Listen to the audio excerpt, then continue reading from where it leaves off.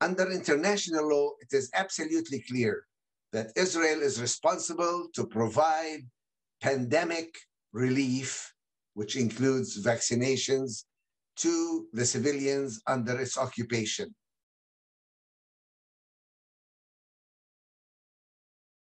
The claims of Israel are really absurd.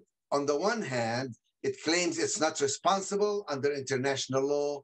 It is not really an occupier.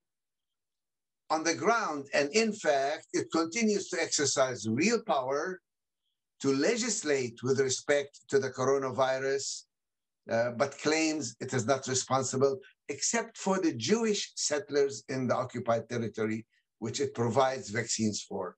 This is pure and simple medical apartheid.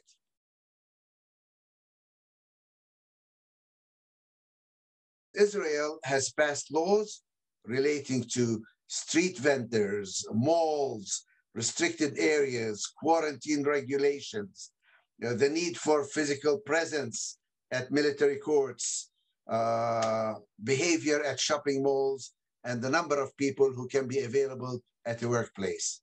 So on the one hand, Israel legislates regarding coronavirus, but it claims it has no responsibility to provide the vaccine.